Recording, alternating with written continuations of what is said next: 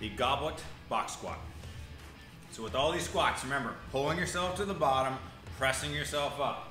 The goblet, we're gonna hold this bell by the horns, feet about shoulder width apart.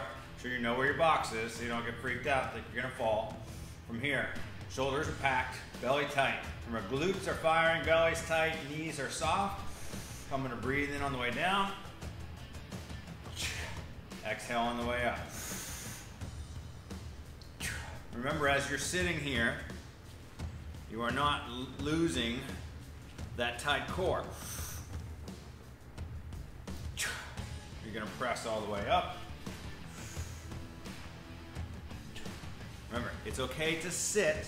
That's why it's the box squat, but it is not okay to lose control of that midline round, stop breathing properly, and stop flexing that belly. Okay, have fun with it. That's the Goblet Box Squat.